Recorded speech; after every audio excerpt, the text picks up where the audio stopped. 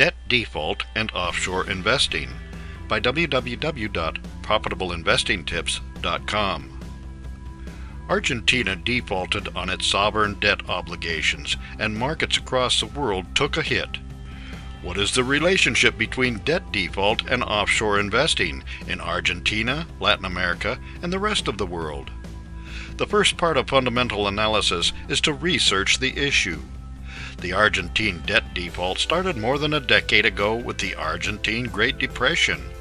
It lasted from the end of 1998 to the middle of 2002. In Argentina, unemployment was widespread and there were riots. The economy shrank by a fifth, and Argentina was unable to pay interest on sovereign bonds. In 2005, Argentina sought to restructure its debt and resumed payment on $82 billion that it owed. Many bondholders agreed to devaluation of the debt that they held, and in 2010 there was another restructuring of debt, and 93% of bonds had been written down and bondholders were receiving payment. Holdouts sue for full payment. Along the way, a small percentage of bondholders refused a write-down of their debt and have subsequently sued in U.S. courts to be paid in full for their bonds. Other investors have picked up discounted bonds on the secondary market and are also seeking to be paid in full. Argentina lost in the courts and was unable to come to a settlement with bondholders. As of the end of July of 2014, Argentina is again in default on its sovereign debts.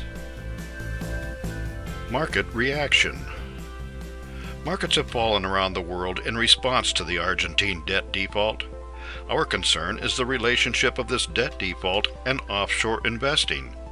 Foreign direct investment tends to go where there is the most promise for profit and the best guarantees of long-term stability. Argentina has limited imports and is hoarding dollars. Any foreign businesses in Argentina may have difficulty repatriating profits. As chaos seems to be spreading around the world, similar situations may arise and similarly affect direct foreign investment. How about investing in stocks of foreign companies?